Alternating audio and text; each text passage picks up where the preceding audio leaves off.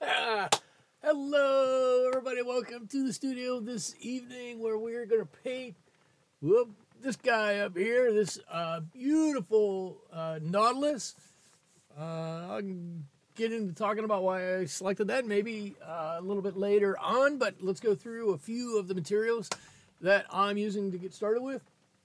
The paper that I'm using is my Fabriano Studio watercolor paper, 9 by 12 inches. The paints that I have over here on my right hand side are M-Gram paints, and once again I'll be using my King Art paintbrushes. I love these brushes. I don't know what really has made me fall in love with these, but they're really wonderful brushes. I've got a number of different sizes, 16, 12, 10, 8, what's this one, 2, right? So we'll probably be using some or all of those in the course of painting this guy. I've got my Nautilus pre-drawn here. Liza's here tonight, Natalie's here tonight. Who else? I see there are other people here. Say hello, introduce yourself. We're all a friendly bunch here. We're all here to have a good time on a Wednesday, and thank you for joining me. Let's see. Tom is here. Welcome, Tom. Let's see. So here's my general plan for this Nautilus, and I hope you can all kind of see a vague outline here. So this guy has, 3/4 of him here are his shell, where he's got these beautiful stripes on here. And I want to try to handle this really kind of wet in wet. I'm gonna wet that whole area, and I'm gonna try to manipulate the paint on there while it's all wet. We'll do some shading on there. We'll do, a variety of different colors on here. You'll kind of see where I'm going with this when we do that. And so I'm hoping that this larger area is going to have this watercolory washness to it. And it was still making, the under area here darker, a few highlights, this area here where the light would be shining down. And then I'm going to do, I don't know what this is. It looks like a hat to me on the top here. In one piece, and that's going to be kind of a more traditional thing in my style. And then we'll do all of these, I'm calling them tentacles, kind of individually, but maybe with some, or maybe with some negative painting between them. Maybe, put on one layer of color and then some negative painting to really make them stand out. So we'll see how that all goes. The other thing I want to say is, that picture makes this guy look really ochre and brown, maybe a little bit of orange thrown in there, and I don't really want to do that. The background that's there is really brown, dark brown, and I'm going to put more of a brighter blue background behind him, and so I want to have some of that blue reflected in this guy when I paint him. Let's see. Natalie, you're saying you're not sure what this piece up here is called. You'd call it a crown or a helmet. I don't know. I'm sure it's just the top of his head somehow, some way, something like that. I don't know. We'll figure it out. We'll call it a hat or a crown. And I'm just going to jump right in and get started. Like I said, I'm going to just put on some clear water. Actually, I'm going to get an even larger brush than this. I'm going to put on some clear water to start with, and then we'll start playing with some colors. And then as we are going through this, I'll tell you about what we have coming up in Discord. I'll tell you what I've been doing this past week, other than trying to stay dry. It's pretty wet here. If you can hear it, I'm the garage. My studio is in the garage, now if I put my arm up like this, I'm about a foot away from the ceiling, and there's no insulation there or anything, so you're very likely to hear the rain. It does get quite loud in here from time to time when it rains. I'm not exactly certain how much the microphone is going to pick up, but you can, Eliza, you can hear it. It's been coming in waves here, so right now it seems to have subsided a little bit, but when you start to hear it, you'll really hear it. And there's nothing that can be done about it. It's just Mother Nature saying she wants to give us a little bit of water as a gift. And I think we all know I'm in California, and we've had a drought going for the past 7 or 8 years, and so this year we've got quite a wet year. I'm not going to complain at all about the water. Or I should say I won't complain much. You can hear it, Natalie. You say you can hear it if you turn the volume all the way up. It'll come in. I think you'll hear it when it really starts to rattle on here. I think you're going to be able to hear it. Let's see. I've got this blue already on here. This is mostly Phthalo Blue that's already on here. I said I wanted to reflect some of the blue from this that's going to be in the surrounding water on this guy. And so I'm going to take some of this and just drop some of this blue on him here and there. Maybe a little bit more. Shoot, we'll even grab some of this ultramarine on the bottom down here. Actually, I want to get a little purple in here too. I've got this cobalt purple, which is a lovely color. I don't ever get to use it that often. So I'm going to drop some of this on here. And I'm going to try really hard. I'm already trying not to monkey with this too much, other than to get the colors on where I want them. I'm going to get a little bit of this ochre on here, and I'm going to drop just some lighter colors. Natalie, you're getting my California rain tomorrow. Good luck with it. We're projected to get, so it's projected to rain for 6 days straight or 7 days straight here. And I think that they said we're going to get between 1/3 and 2 inches of rain per day. So it's a maximum of what, 14 inches of rain? That's a bit of rain. That's until last year, that's more than we'd had for almost a decade. It's a lot of rain. Sure, you got your own rain here. With your rain and with my rain, you're not going to hear anything. Oh, that's funny. I'm sorry. Well, no, I'm not sorry. Look, rain is good, right? We all can use a little rain. Helps to clean things. Helps to freshen things up.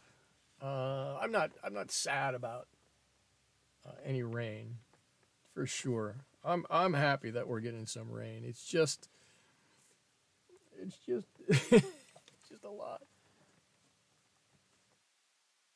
Let's see. That's a lot of rain for us. Natalie, you're saying that's a lot of rain for us. It is a lot of rain for us.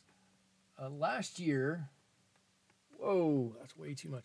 Last year, we had all of our rain in basically 2 days. And I think in those 2 days, we had roughly 17 inches of rain. It was a massive amount, and everything flooded. It actually was pretty horrible. think I've talked about it on here before. I don't need to bring that back up.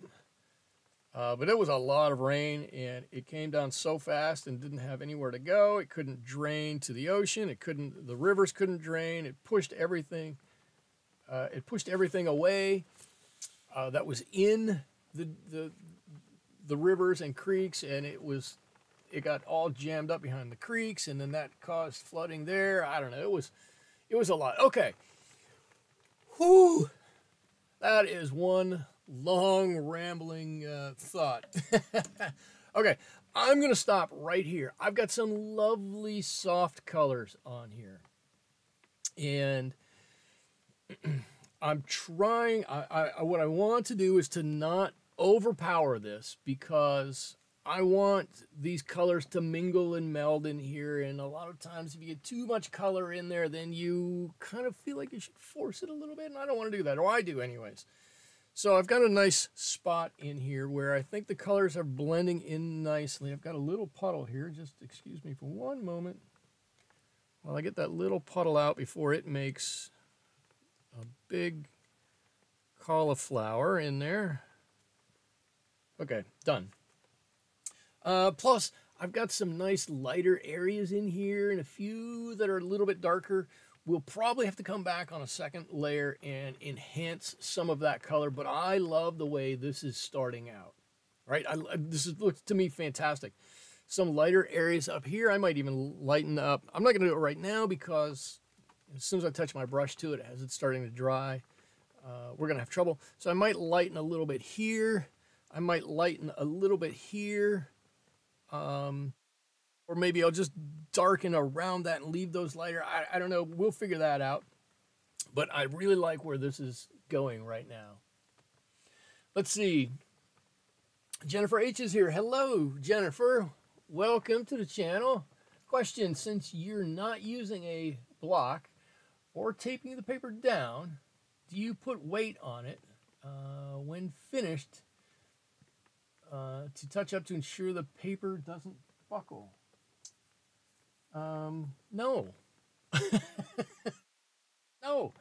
I don't have the problem of my paper buckling. So, I'll show you, I'll tell you exactly what I'm talking about. So I'm going to let this dry, and I'm going to grab a couple of paintings from right here. Here's one. And here are a couple of more. Okay, whoop, look at that. So I'm going to push this aside, and here's one. I do this painting quite a lot. This is actually on Arches hot press paper. I can tell by feeling it. And I know that all my paper that has deckled edges is Arches paper. The whole thing wet, and you can see almost no buckling, bending, or anything of the sort. I get my paper wet, but not necessarily wet enough to really buckle it. And if you can see on the back, there, I think you can see a couple of shadows. There are a couple of little areas here and there where it's just begun to do a little bit of buckle, but not much. Right? Almost the same, almost the same picture, a little larger scale. And look on the back is probably the, I don't know if I can do it, but this had tape around it only so I got a hard edge. Same with this one, and almost no buckling or warping on it. For whatever reason, I never get quite that much on it. And then this is one I did yesterday. Trying a completely different style, and the whole thing was wet at one point in time, and you can see it sits pretty flat. You can see down at the bottom, it just lifts up a little bit, but I do have a painting on the other side of this also, so that's even on both sides. And this is me trying to loosen up a little bit. We've talked about painters or channels that we like on here. I like Tim Wilmot. He's a very impressionistic painter, and I decided to take a crack at redoing one of his paintings, and this is what I came up with. I have a hard time with this kind of thing, but I thought it turned out pretty good. Not too bad. Anyways, Jennifer, I hope that answers your question. There is definitely a tipping point for paper where it'll bubble a little bit, or it might buckle ever so slightly. And if you don't go over that, your paper's going to remain pretty flat. But once you go over that, it goes, and then it's all over the place. This one actually is just, as it's drying, there you can, I don't know if you can see it. There you go. You can just see it here. You can see the shape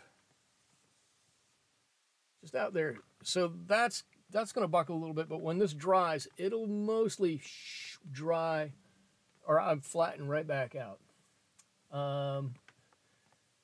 Let's see, Liza, keep going. Liza, what do you mean, keep going doing that style of painting? Or are you saying keep going showing other paintings that I have over there? I don't know what the keep going is. Let's see. Oh, Natalie, that's a great question. Jennifer, what weight paper are you using? All my paper is 140-pound paper. If you're using 90, or some places you can get 75, yeah, you'll definitely notice some buckling on your paper, even with slightly damp, only slightly damp stuff. Natalie, good call on that one. And Liza, you want me to keep going with that style of painting? You know I have trouble with that style of painting. I'm using 140-pound, 100% cotton most of the time. Okay, great. I was kind of surprised because I didn't consider myself heavy-handed with water. Did you guys see that? My lights just flickered.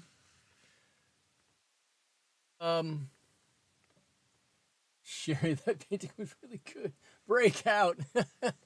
I will, if you guys want to see more of that, again, you know, not really my style, but I'm a big fan of that type of painting. I will try to do some more. I'll even try to do them here, if you'd like. See, I'm going to paint all of this because it's got this undertone on it. I'm going to paint all of this with some really light yellow ochre. And it's going to be super light. I might even throw in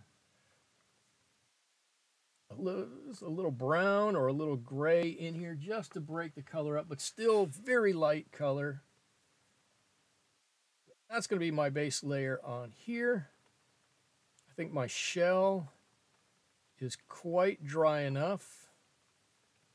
I don't have to worry about a run from one to the other. See, I've got all of this color just kind of in there.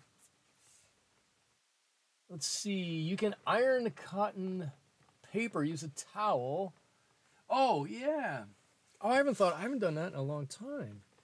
You can, if you're done with your painting and it has buckled, I would suggest ironing it from the back side. But you're entirely right. I forgot all about that. It's a little trick. Spritz it with a little water on the back side. Run a warm, not hot iron over it, and it'll put it right back in order. Let's see. Oh, Renee is here. Hello. Let's see. Susie, I haven't done it at work. Let's see. I just bought a full roll of Arches cold press. Wow, Sherry. Is that the, like, It's 100 meters long or 100 yards long. Is it that one, or is yours 30 meters? I did that at one point in time. I don't think it was a roll of arches. What did I buy? Oh, I think I bought a roll of bee paper. I think that's what I bought. Is that right? I know I bought a roll of bee paper, but I bought a roll of something else. Also, how big is your roll? Mine was 4 feet wide. It was massive. And I had to find a special paper cutter to try and cut it on because it was too big. It was really big. Luckily, I found one at work. And the people were nice enough to let me use it for such. And then I really did have wavy paper then. It had some, it was hard to flatten out. I did have to tape all of that down. Let's see. Yeah, Sherry, how big, what size is the roll of the paper that you bought? Inquiring minds need to know. Susie says, how do you handle the paper? Doesn't it want to roll up all the time? It does. I know it does. Mine did. Let's see. We got our Costco cash back rebate. And you figure you got a lifetime supply. You might. That's fantastic, though. I'm glad you splurged and bought something cool for yourself.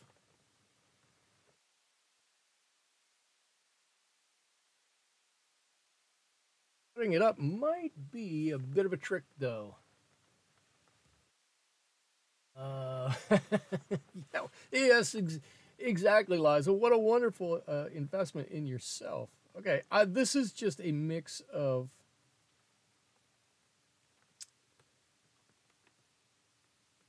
Azo Orange. Look, I got to go through the colors in my head. Azo Orange and New Gamboge. So the Azo Orange is, all by itself, is a pretty stark color.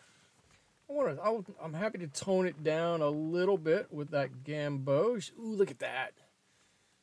So right in the center, I don't want to say right on his neck over there. He's got that bright pop of yellow orange right there. I want to keep that there. I think that's a cool feature. Yeah, I like that. We'll come back and do a little shading over top of that, but I really like that. Sudike is here. Hello. Sure, you guys. 45 by 10 yards. 45 inches by 10 yards. So 4 feet, almost 4 feet by 10 yards by 30 feet. Wow, that's massive. Holy cow. I'm jealous. I really am. Let's see. I'm going to get a little bit of this purple and a little bit of Paynes Gray, and I'm going to use that as some eyeball color here. Maybe a little bit more purple than that. Oh, I like that. I like that. It's got this really strange eye color, but it's pretty cool too. And I want to try to do some justice to that.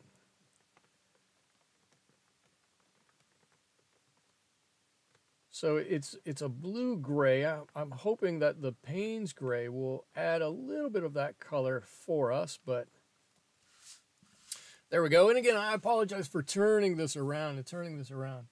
I'm doing everything with some light brush strokes here for the time being. Still wet, still wet, still wet. Everything is still damp. Okay, I've got nothing else. I have to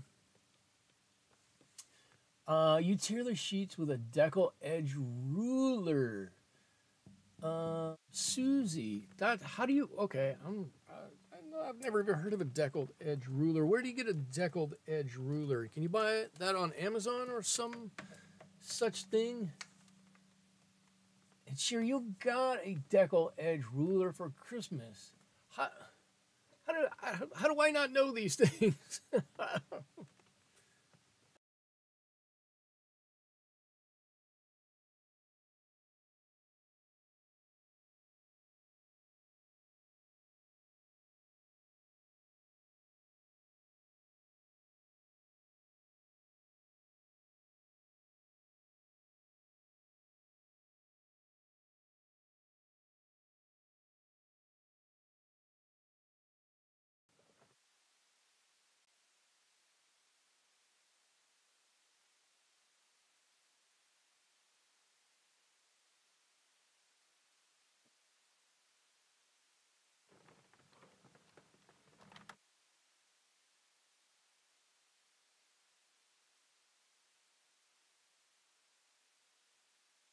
Am I back?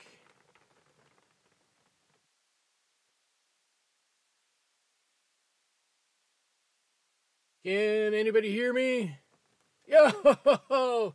Okay. I lost power, but I'm back now. I apologize for that. Let's pick up where we were before.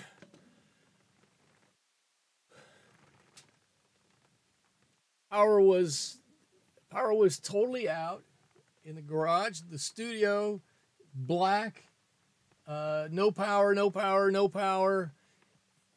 The door to the studio was closed. I had to get out of go around everything in my studio, go around everything in the garage, go outside. Power's out, and power came back on. Oh, I'm just glad you all can hear me. Okay, and now we can continue on. All right, so where were we? I have this shell that I want to do something with. It's pretty dry. It's not completely dry. That's okay. So I want to deepen and darken some of the color around the shell and just really add on those darks to give this shell some texture so it's not just, you know, a flat surface. So that's what I'm aiming to do. I'm not necessarily aiming to make it a lot darker, but it will have to get a little bit darker. So I'm going to do the same thing I did before, which is wet the whole area that I'm going to work with. I might have some trouble with this purple because it's so granulating. It probably will want to lift off, but I think we'll be able to deal with it, and we'll just go from there. So I'm curious. I don't know how long I was off the air. I'm going to guess a minute and a half, 2 minutes, maybe. What what did you guys see while I was off the air? What happened? Did it just go black and that was it? What was the deal for you all? Because for me, for me, it was just black. It was nothing. And my first thought was, oh boy, how do I even get out of the garage? Really, that was my first thought. How do I get out of here? Okay, I'm doing a slightly different purple because I think I can make it a slightly stronger mix. It froze on a frame. Oh, interesting. I just froze. Well, I just froze. That was probably the most interesting I've been all night. It's just frozen. Oh, I hope my mouth wasn't open or anything like that. I wasn't doing anything too silly. Just kind of frozen me. You saw the Tom. You saw the hair dryer for quite a while. I guess I can totally understand that.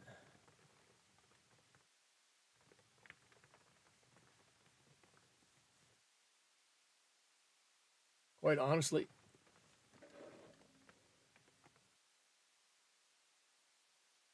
oh, my screen went dead. My screen went black. Oh, that was weird. Yeah,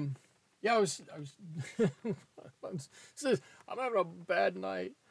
Yeah, really, it was a little scary because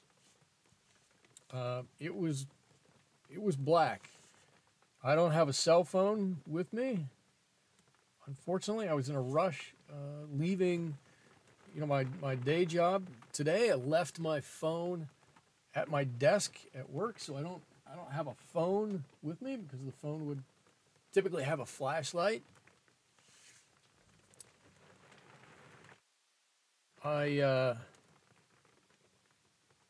shoot, I might have spent a little too much time on the bottom of this. We'll have to do this the old-fashioned way. Get a little bit of this purple just underneath here a little bit. Ooh, I like that. Okay, enough of the power outage. Nature's gonna do what she's gonna do, and we'll handle it as it comes up.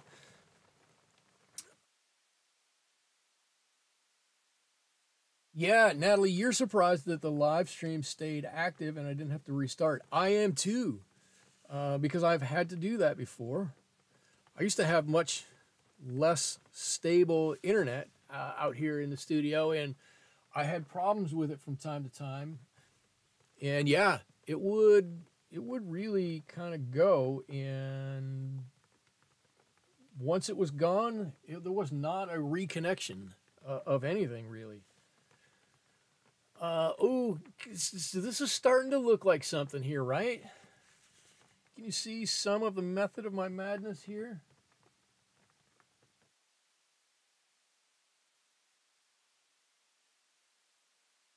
Get this a little darker in here. You can see a little bit of the method of my madness. Um, that this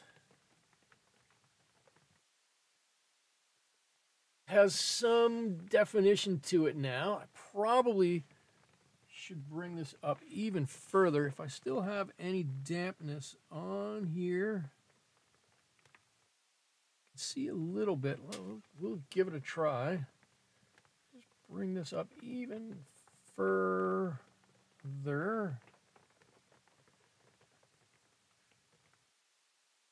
As I do this, and let's give a little bit of something right in through here like that. I should get one of who said that? Sherry, I should get one of those headlamps and grabbing the lights. I have one of those. I have two of those actually. Oh,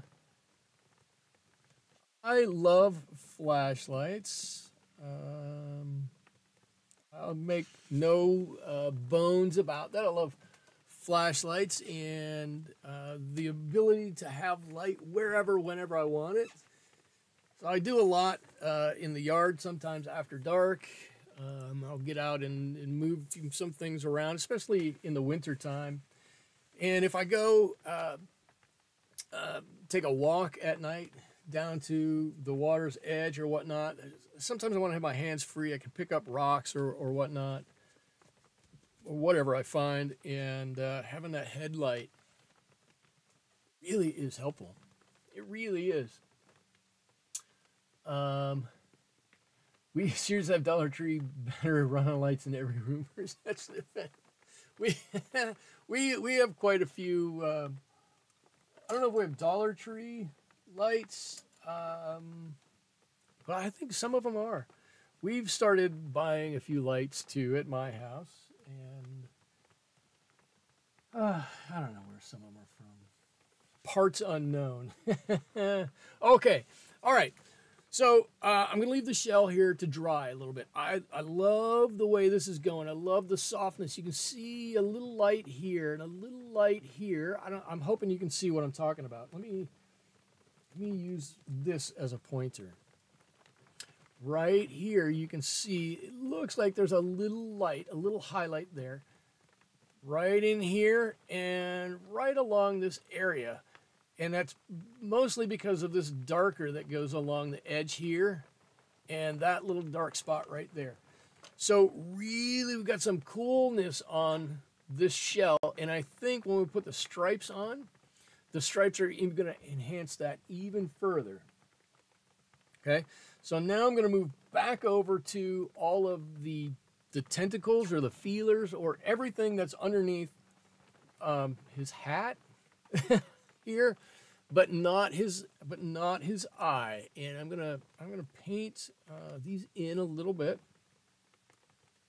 Right, not a huge change in value, not a huge change, but a change nonetheless.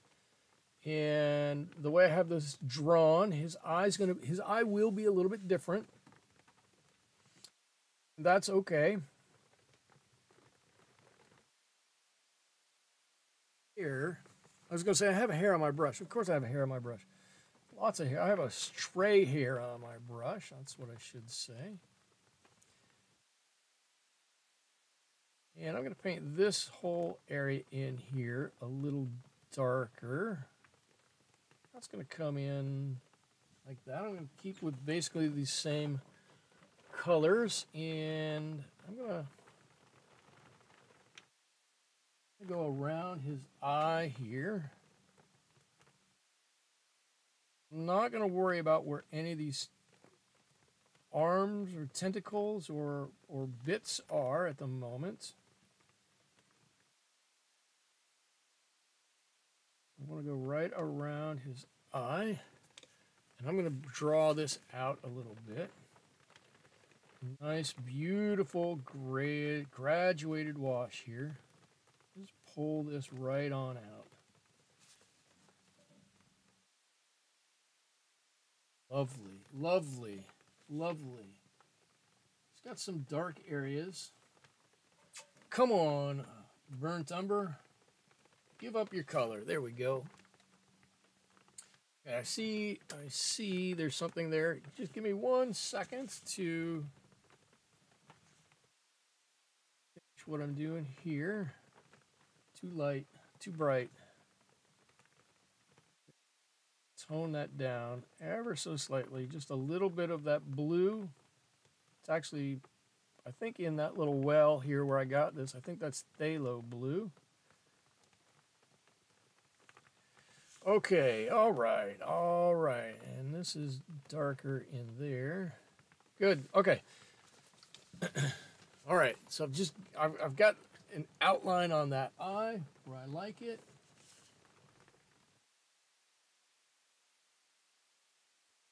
Just gonna kind of keep going with this, and I think that'll make his eye stand out a little bit more. You can't even see, look what I did.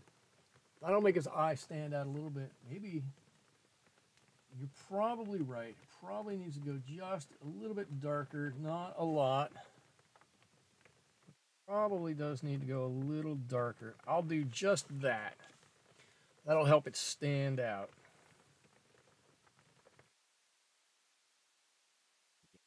Yeah. Okay, let's see. I gave hubby one for Christmas. He thought it was the same thing and gave me 3 of them. He's like me and has quite a collection of flashlights. That's fantastic.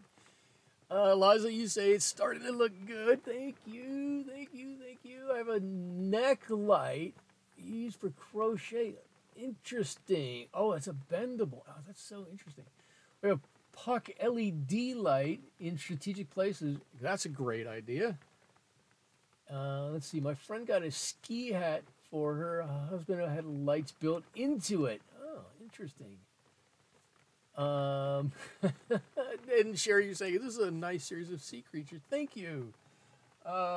Okay, let's continue on with my nice series of sea creatures. Let's see if we can continue to make some nice sea creatures. I'm gonna just dull this brown down. I'm using, this is just burnt umber here. You only paint if the light is just right. I would never paint if I waited till the light was just right. How often does it get just right? I'm just curious. I want to paint outside all the time, but I won't paint if it's windy. How about that? I could easily clip my paper to a board. I have plenty of clips and boards and everything like that. I don't enjoy it. It's not fun. It doesn't have anything to do with light. It's kind of the same as not wanting to do stuff when it's not right. Renee, you're painting a sea turtle. I love sea turtles. I just came across an old sea turtle painting that I had done a number of years ago. Yours is probably going to turn out better than mine did. But they're wonderful creatures. Sea turtles. Let's see. Sudika, you have one flashlight. That's all you can keep track of. Oh. Let's see. About...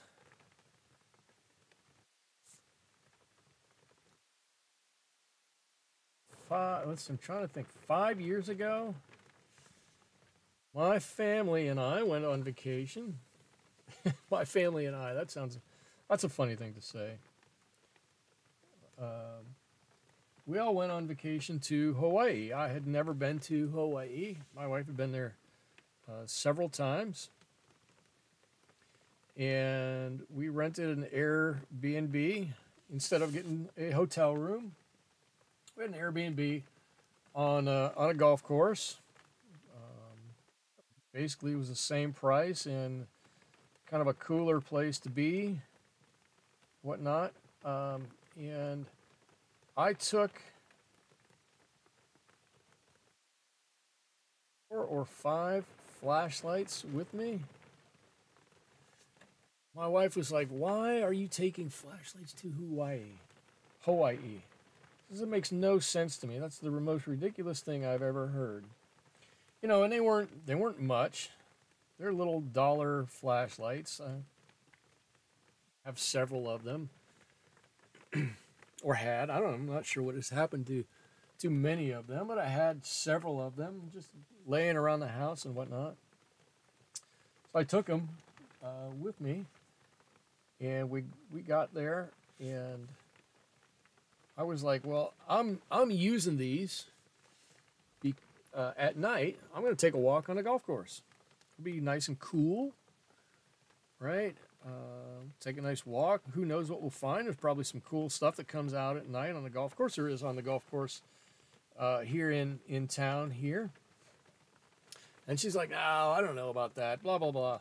Whatever." The first night, I went out on a walk on the golf course with my son, and we saw these giant toads everywhere. I'm like, "Oh my God, these things are massive." So we brought one. We caught one, of course. That's what we do. I'm a big kid.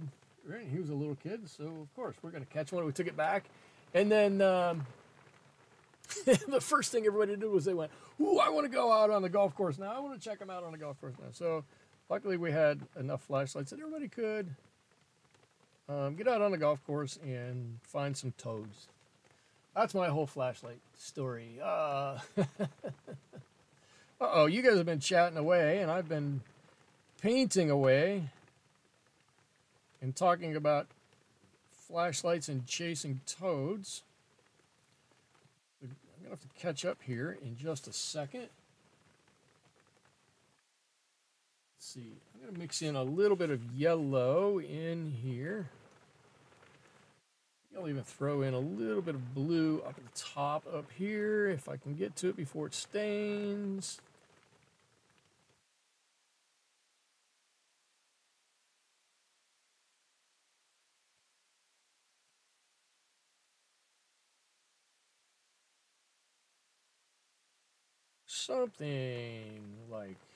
Something like this.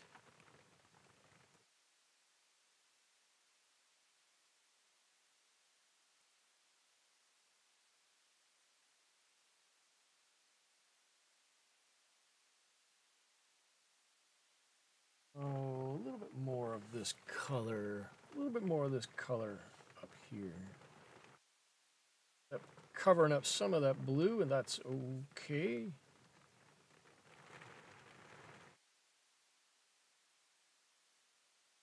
Can you guys hear that? Eliza, you say, wow, it's coming to life. He's kind of is coming to life. You know what really makes him come to life is all the negative painting down here, right? Because all of a sudden, all of these three-dimensional things start sticking out of there. So these really kind of make it come to life. Let's see. Oh, do I want to do this? I was going to put some water drops on here. I'm not sure. I don't think I'm brave enough to do that tonight.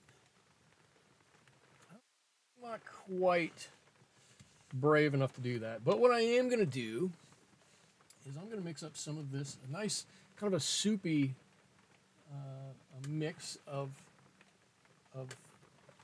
burnt umber. God, if I could get the words out tonight. And I'm going to start with some of the stripes. And I'm going to start with a pretty standard mix, you know, pretty pure mix of burnt umber up here. And as we go down around the bottom, I'm going to start adding in some blue, which will gray it out a little bit. And so these ones will be a more muted color down here. These will be a little brighter at the top. And I think that that's going to help to bring even more life to the shell here, which is not quite dry yet. I'm afraid to turn the, what's that thing called? Hair dryer on. But what I am going to do, I'm going to give just a little bit of dark underneath, a little bit of blue underneath here.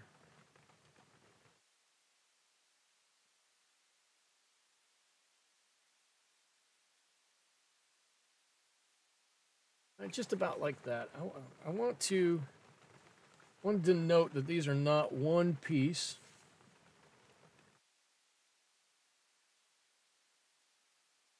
These are a couple of pieces here.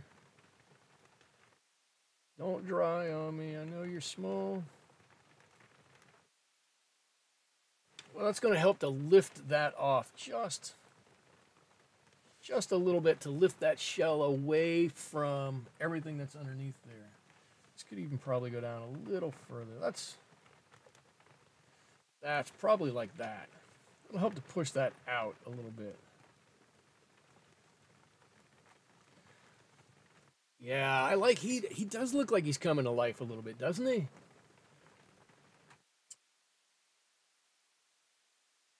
Let's see. I just scrolled through 8 years. Oh my God, Sherry, you just scrolled through 8 years of my video. I'm sorry. I'm sorry. I didn't mean to subject anybody to that. That's horrible.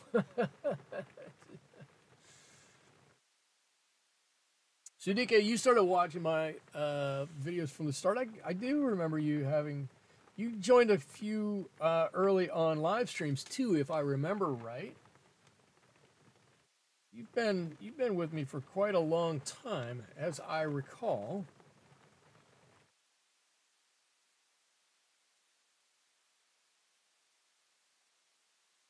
If my memory is serving me correctly. Wow. Can you guys hear? Let's see. Tom, I used to flashlight. Oh, we're talking about what people used to ask for kids ask for Christmas. Let's see. Mine all got flashlights for Christmas a couple of times. Let's see. Renee, I followed your lead and posted my plein air painting from today in Discord. Oh, you did, and it was wonderful. A bright sunny day in Arizona. Liza, you asked your dad for a desk in 1972. Oh,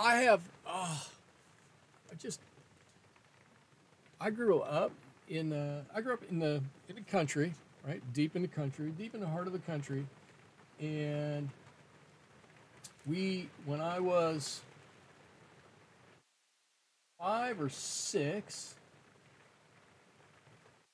my dad decided the best thing he could do was tear down half of the barn in our backyard. We had this giant dairy barn. We weren't dairy farmers, but we had this giant dairy barn in our backyard. So he tore it down,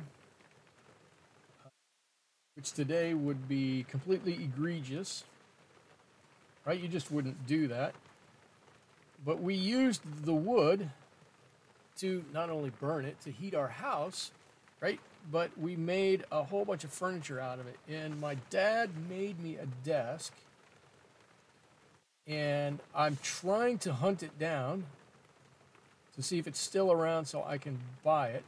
It was all hardwood maple, had a big flat top that you lifted up like this and had all the storage underneath. Oh, wonderful. So he built that for me in 1977, maybe 78, and I had it until I moved out of the house in 1988, and my mother sold it. She said she sold it for $20, which hurts even more. She sold it, and I've never seen it since. And every time I think about that desk, I'm like, why? But it was huge. You hope I find that desk. Oh, it was, so you sat in it, and it was about 3.5 feet wide, right? So a nice desk, not huge, but a nice desk. And the desktop sat on a platform that was angled down like this, right? You sat at the bottom here, and then you opened it up, and at the shallowest, it was about 6 inches deep, and then went to about 10 inches deep in the back, and had a little ledge on the back. You could put pens or pencils or, you know, a drink or whatever up there. And then your feet, the area for your feet went back a little ways.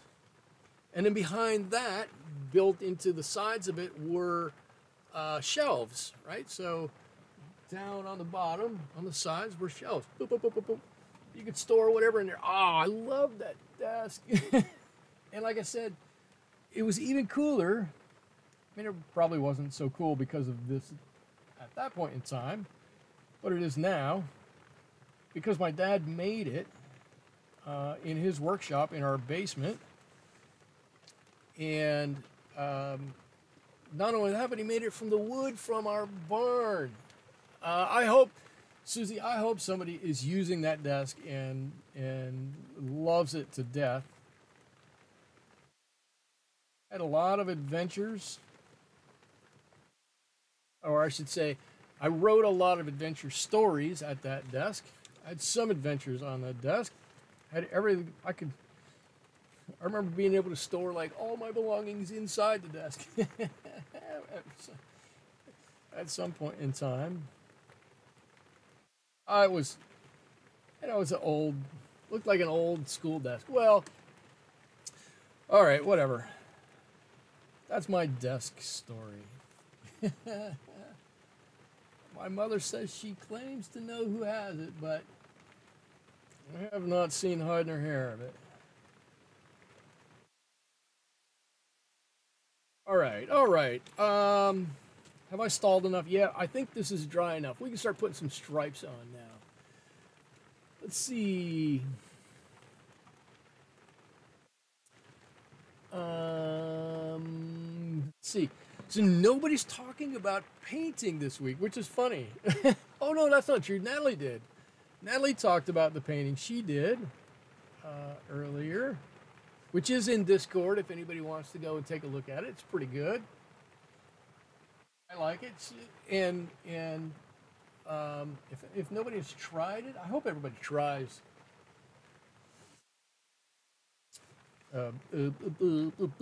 plein air painting. Everybody should try it, but it is a different animal and it's difficult to do.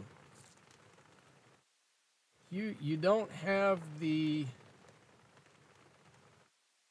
timing, you don't have the comfort level that you have at your desk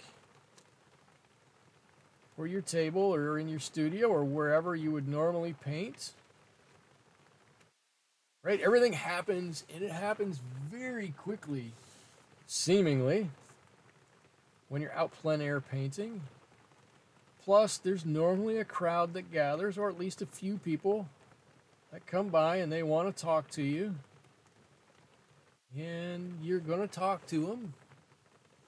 It just happens. And so you've got to find a way to talk to people without that taking away from your painting, because as soon as you start to talk and not paint, then your paint is going to dry and you're going to have some hard edges, whether you want them or not. But it is pretty fun. It is pretty rewarding to do. If you haven't done any plein air painting, give it a try. And also give yourself credit for trying, because I guarantee it's not going to turn out like you think it's going to turn out the first time. Let's see, Liza. Let's see, the cherry wood is Amish.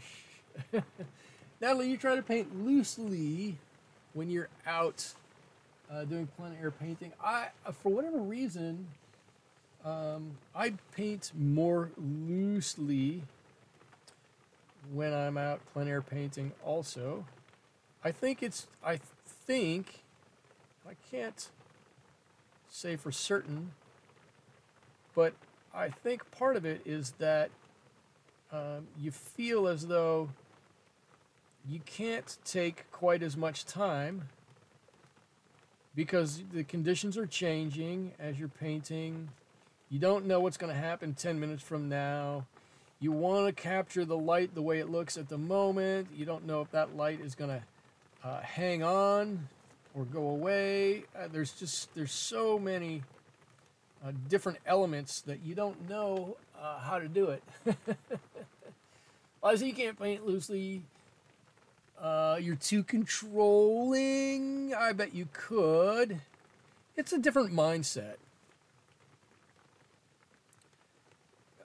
It's a different mindset to try and paint loosely, and not only that, it takes a different skill set. Right? If you paint tighter, just expect yourself to go out and paint and do a good, loose or impressionist photo or anything. It's just not going to happen. Oh, look at this! Look how cool that's starting to look now. It turned it around the right way, and it looks fantastic. Now you can really see the undertones under there.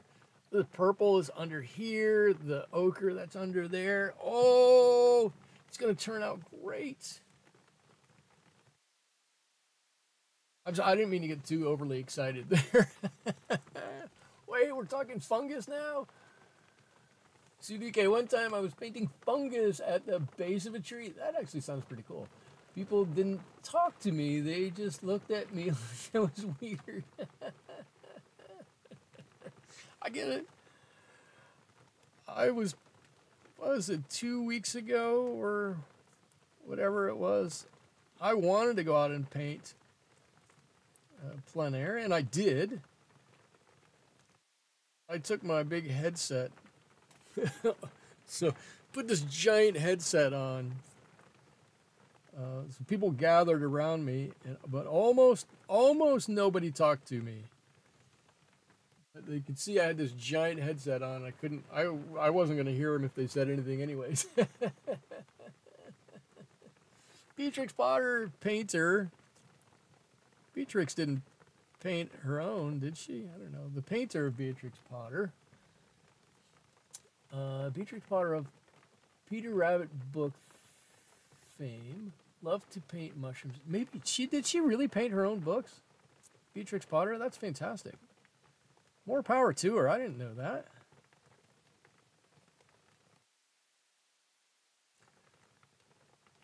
Multi-talented then. Author and an illustrator, painter. I don't want to disparage her if she thinks illustrator is something less than an artist. Any other kind of artist. I personally don't think it is, but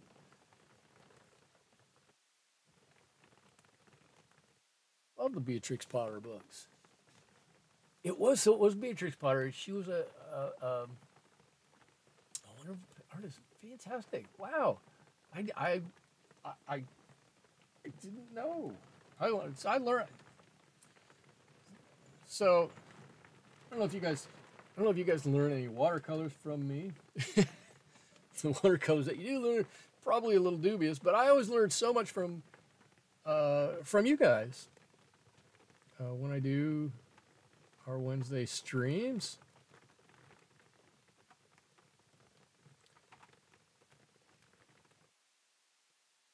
I didn't know, or maybe I did and I don't remember, because I don't know if everybody knows my wife is an actual artist. I say an actual artist because she went to art school and she's classically trained in many disciplines. She doesn't do watercolors.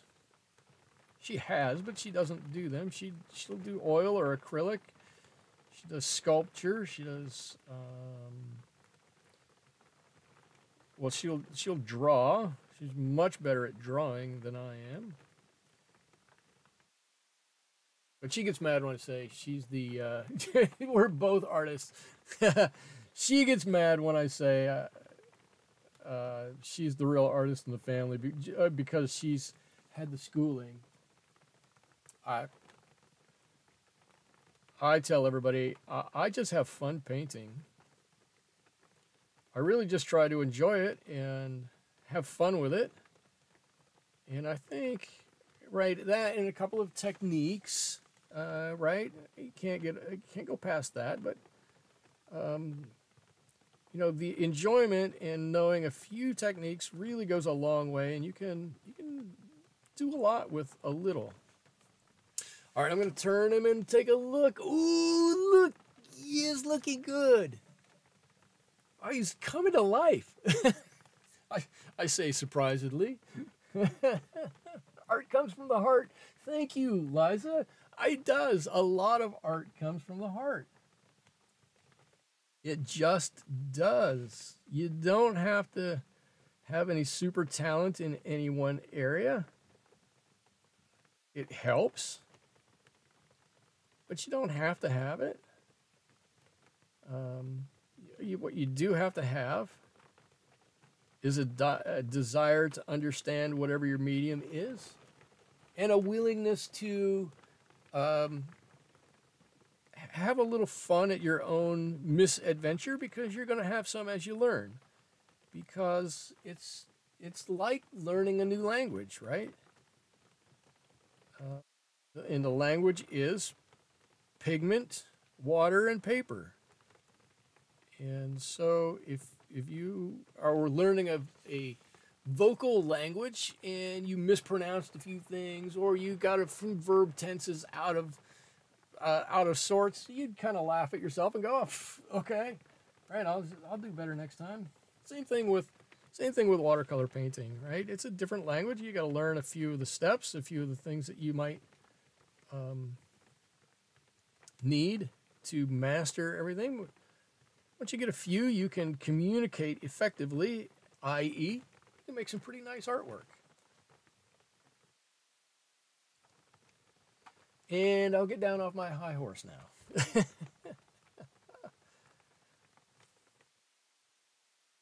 Oh, I can't tell you how good I think this looks. And I'm also going to tell you that before I started, I told myself, actually, I don't know where it's at. I actually painted one of these yesterday. Before I painted that Impressionist painting, I painted a Nautilus yesterday. And I'll be honest, I hated it. But I knew I would do better today because I knew what I did badly yesterday. I painted way too dark, way too early yesterday, and it just gave it a weird look to everything. But I thought the color scheme was right, just like I think the color scheme is right on here. And it made it look cool. I just didn't like it. So this one I really do like. I will be honest. I do like this one. I think this one is looking fantastic. Hope you all are liking the way this one looks. Oh, and while I'm here, and while I'm thinking about it, and I don't know why it just came into my mind. Oh, Sherry, you're starting to paint whimsically. I like that. I paint the real creature, and then I have fun with it. Okay, cool. Misadventure is the word. Misadventure is the word. Misadventure is a fantastic word. Such a happy word, misadventure. Let's have a misadventure. While I'm thinking of it, and while I am looking at the color purple here, as I'm painting this, I do want to let everybody know that, and I think I announced it last week. I'm sure I announced it last week. Reinstituted painting challenges, and I started early with February, but I guess given that tomorrow is the first day of February, we can all get started on it. I will, on the last Wednesday of the month, I will do my interpretation of the challenge. And everybody can see how I paint it, right?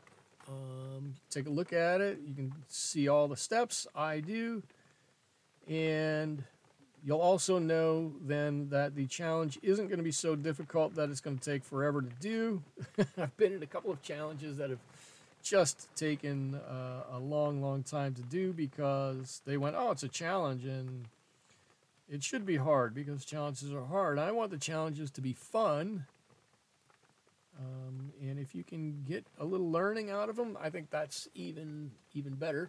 So the challenge for February is going to be amethyst, right? You can paint the amethyst crystal. You can paint an amethyst necklace. You can paint an amethyst ring. You can paint amethyst as the raw gemstone. Whatever you want. But the challenge is amethyst. It's the birthstone of February. And I will be painting an amethyst ring on the, last Wednesday of February. Gosh, my whole life has been a misadventure. If your whole life has been a misadventure, you've probably had an interesting life. I'm going to say it like that. But come on, misadventure is such a great word, is it not? Oh, Eliza, your mama's birthday month. Fantastic. It's my daughter's birthday month also. She's somewhat excited about the challenge being amethyst.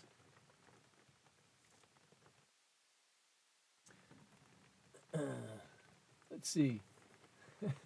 I paint. Liza, you paint best when your stressors are the greatest. Does that mean, you're going to have to explain what you mean there. Does that mean stressors from outside are the best and you just kind of fall into your painting and it helps you forget everything else? Or are you saying you want challenges that are super hard because that super hardness will bring out the best in you? You can interpret that a number of different ways. So this guy's got, I don't actually know what this big purplish black stripe is that's here, but I'm going to give it to him. Right? I'm going to let him have his stripy area here.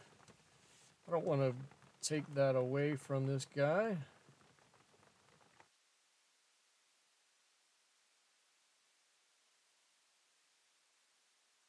Okay. I'm liking this guy. It helps you forget. There you go. There you go. I got it now. Second one, first one. You got stress on the outside. You can just really get into your painting and forget about everything else. Just enjoy the process. The painting. Too dark, Michael. Come on. Oh, too dark.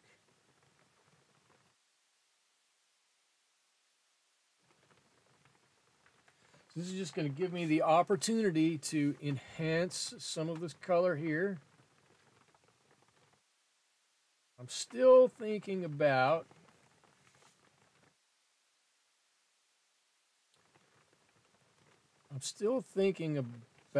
dropping some salt on the top of this, or maybe a few drops of water on the top of this. just to give it a little bit of texture.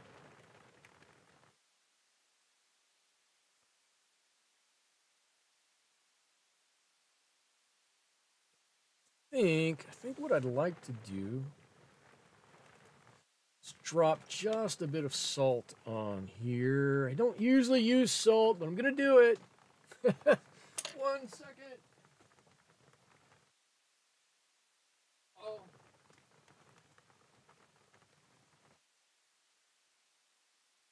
Where's my salt?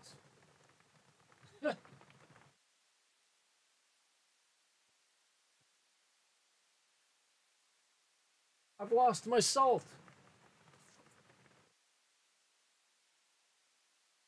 Okay, no salt. I have to do a little drop of water. Drop of water. Here goes. Drop, drop, drop.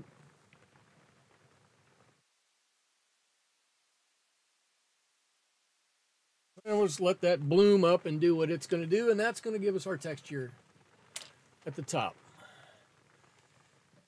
I do have to, because I want to be able to see that this is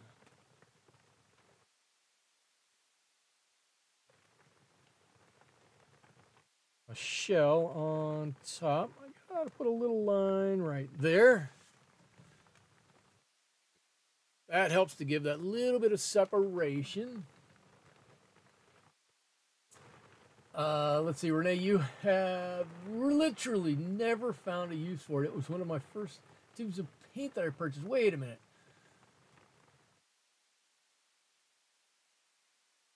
Oh, Renee, you're saying it will give you an excuse to use your Daniel Smith Amethyst colored paint the paint you have never used before because you can't find a use for it.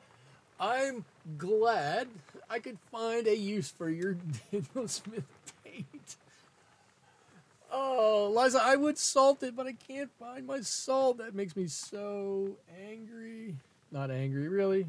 Disappointed, I guess, is more what it is.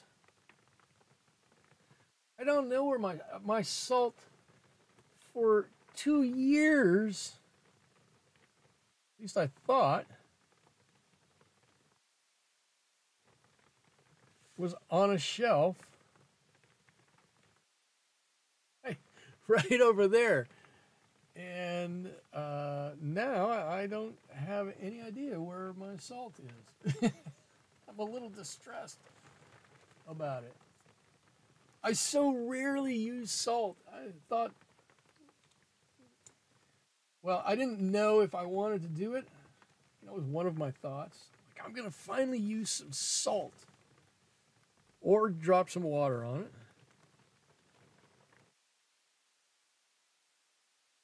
Depending upon how brave I was feeling. I guess the powers that be told me I'm only brave enough for a little water droplet. That's okay. I'm taking a little time because I gotta get his eye right, right? If with animals, I suppose with people too, but I don't really paint people. If you get the eye right, it makes the painting, right? And if you get the eye wrong, it ruins the painting. And I don't want to get this guy's eye wrong because I think he's extremely cool looking. I want it to be right. I'm taking a little extra time.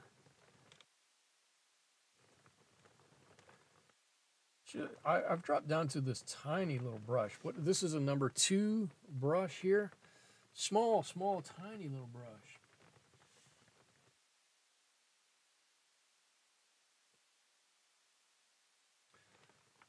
Too purple. Come on. More brown in there. There we go.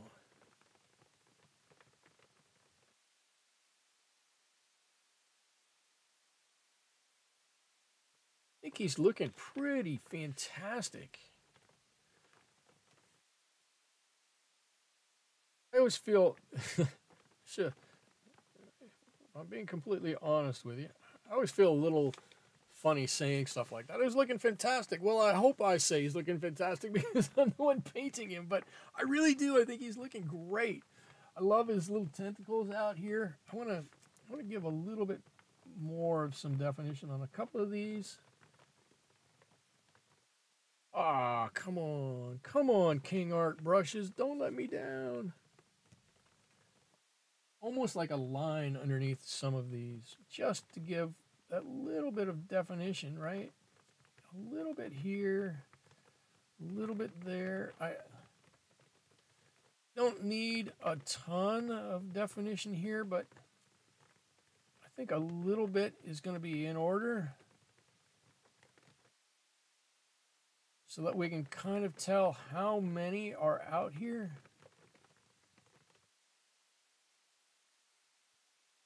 Right, if I just go underneath here a little bit, draw that out, and it can be almost nothing.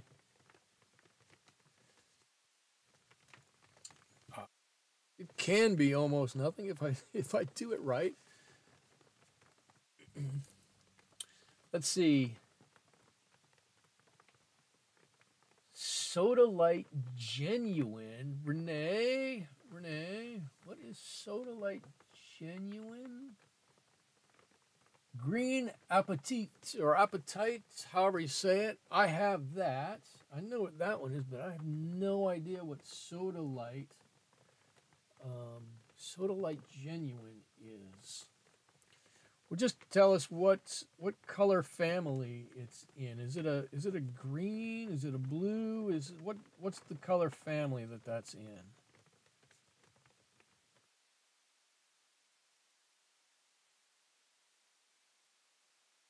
Been doing a 10-day drawing challenge with Danny Gregory from Sketchbook School. It is great fun. Okay, cool. A 10 day? Did you say 10 day?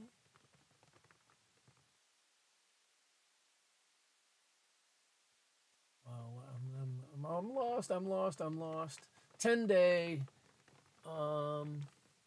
So Renee, it's gray with blue separation. That's the soda light. Okay. Sherry, your 10-day course. What kinds of things are you drawing in your 10-day course? I'm going to take notes in case I ever make my own 10-day course. No, I'm not. I will never do a drawing course. I might do a painting course, but I'll never do a drawing course. I'm just curious what kinds of things you draw in a drawing course. Never having taken a drawing course before.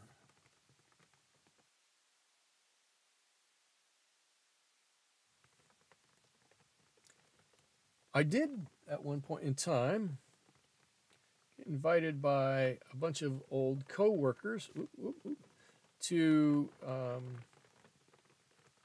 travel down to Mexico on an urban sketching expedition, which I thought was going to be great fun, until it turned out I couldn't go.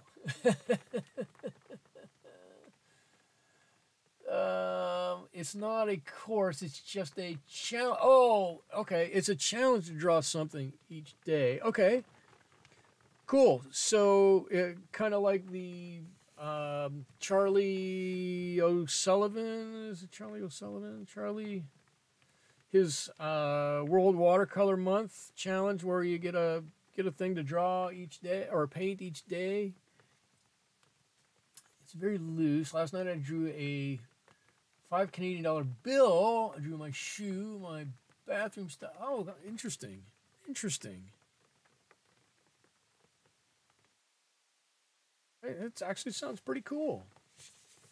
I hope you're enjoying it, and I hope, other than that, hope you get quite a lot out of it. That's always the benefit when you do something like that. It's almost like doing a study of a whole bunch of different things, but the fact that it forces you to sit down and do it oftentimes leads to wonderful results where you wouldn't necessarily take the time or take as much time to do things on your own. You get involved in something like that, and it forces you to do it.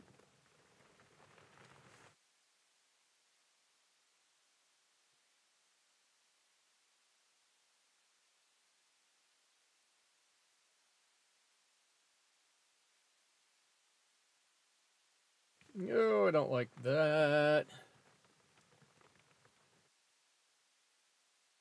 Like his eyeball.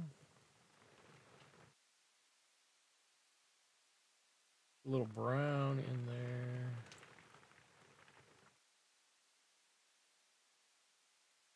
Put a highlight on it anyways. Okay. All right. I look at him and I love the way he's looking. He really does has kind of come to life, hasn't he? Okay. I said that I was going to put a background on this, and I'm going to do that now. So I'm not using green. Let's just get green out of here. I'm going to do my background again. I'm going to mix up some color first. Deep ocean. Deep ocean. Cobalt. Ultramarine. Maybe let's throw in some turquoise. Ooh, I love turquoise. I love turquoise. Actually, I love the combination of cobalt and turquoise together. Know why? But look at it. It's such a lovely color. Okay. I am going to... I'm going to go this way with my colors. Right? Blue here and blue there across that way. I'm going to start over here first. I've got some clean water.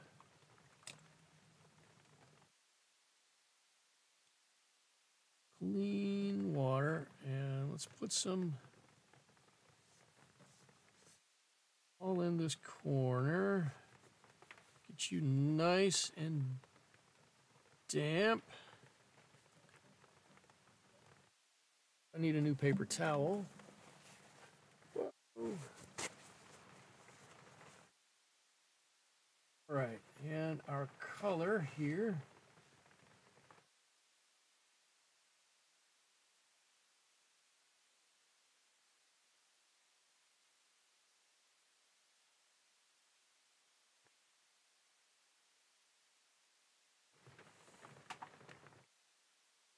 If you think that's a little bright,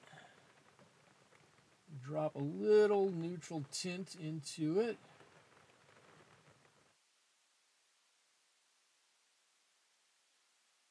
It is deep down in the sea after all. Oh, am I doing this off screen? You guys can't even see. Somebody's got to yell at me. Who's got brush pens? Brush pens? You guys have all the cool stuff. I have a couple of brush pens. Who's using the brush pens?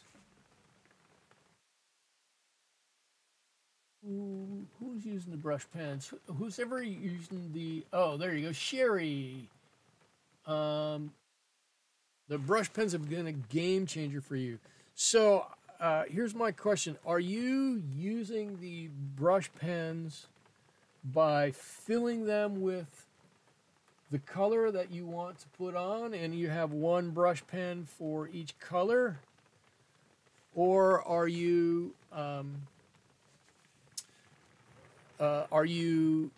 just using them as a water reservoir? Just curious. There's no right and wrong answer.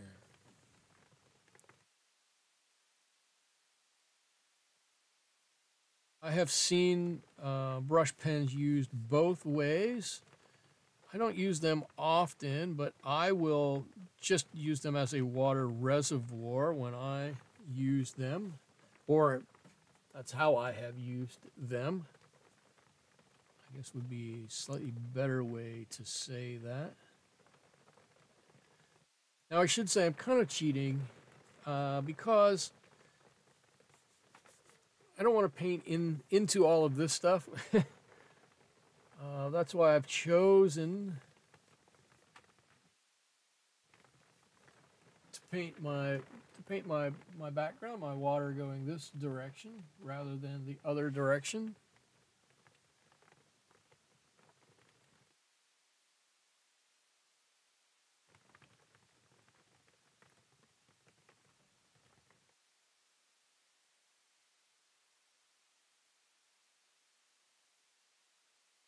I want to get around to that thing.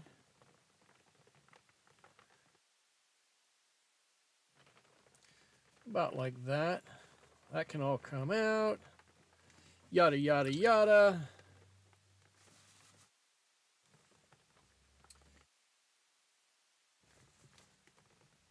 A little bit of that neutral, just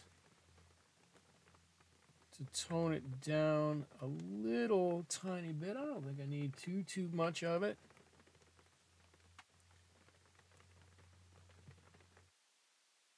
Oh, I think he looks fantastic. I think he looks wonderful.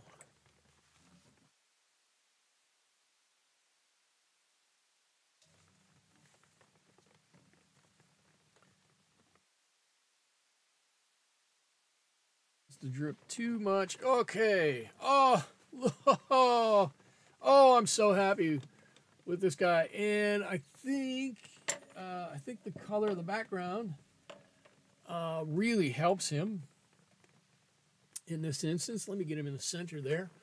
Take a look at him. Yeah, I'm totally happy with the way he looks. I am, however, I wish I'd have gotten some better water drops up here, but that's okay. I'm just going to give a little bit.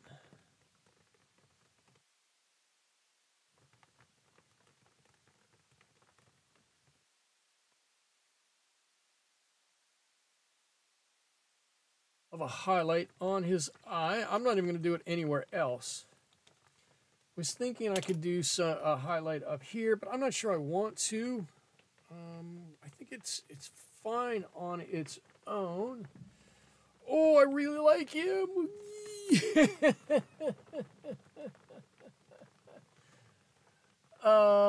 Michael, I'm really here for how precise, is that what that says? I got a little emoji over the top. I am with the brush point. I don't know if I am. I really don't. But I try. Wow, I can't. Oh, I'm so happy with the way this guy turned out. I'm going to sign him right here. I don't know what happened to all my old pens. There we go. Ow, I just stabbed myself. Oh, I'm tickled with the way he turned out. Oh, I'm so happy. I think he looks fantastic. So, I'm going to give a little self-reflection here, right? If I were to, I don't know, if I were to say, again, I probably would make this, give this more color, more saturation down here, right? Make this darker. I think this could be a little darker. Not a whole lot darker down here because his shell is pretty light, but I think we could have seen a little more dark down here. It might have made these couple of spots even lighter, but overall, I absolutely love that his shell. We all know the color the shell is, right? It's this beigey, ochre color, and we've got hints of that in here. But the purple, this blue in here, over here, I think just adds so much to the shell on this. It's fantastic. And the dark under here really makes it look like it's under his body, like it's down below and you can't see it. Some of these get a little jumbled, and I think that's okay. I totally don't have a problem with that. And then I kind of did my eye the way I like to do an eye, which is to, put a ring around it and paint around it, and then the eye kind of stands out. I did a little bit of that on my own, kind of my own style in here. And if I'd have gotten a little extra water in here, there's a couple of these little dots in here that I think would have helped even more. But overall, I think he looks fantastic. And, I'm tickled with the way he turned out. Okay, so next week, I don't know what we're going to do. I'm not going to do a whole month of amethyst color. The challenge is amethyst. I'll do mine on the last week in February. I'll do an amethyst string. I'll put exactly what I'm going to do as a reference photo over in the Discord server, so anybody who wants to can go and look at that. I think I'm done with sea creatures for now. I'm going to say that with fingers crossed because I might come back based upon how much I like this guy and the seahorse too. I really like the seahorse. His eyeball is perfect. I don't know, perfect is a tough word, but I think it's pretty good. We'll have fun with it. Maybe I'll put another poll up for the next painting. We'll see, but I want to do something that's going to be fun and If you guys want to see more loose stuff like this, let me get this out of the way. I'm happy to delve into some of this kind of thing. You know, this is kind of more of my style. It's not super loose, but it's a little looser than I normally do. I can do some of this too. This is, like I said, this is the big rock that I walk down to every weekend. There's actually a little right here somewhere. There's a bench that I can sit on and paint this. But anyways, more to come on that. I will keep everybody informed. I apologize for the power outage. I'm glad you guys all stuck with me. Until next week, I hope you all have a wonderful rest of your week. I hope you all have a great weekend, and we will see you back here in the studio next Wednesday, 7 o'clock Pacific. I almost said specific. 7 o'clock Pacific. Until then, have a great time, and bye-bye.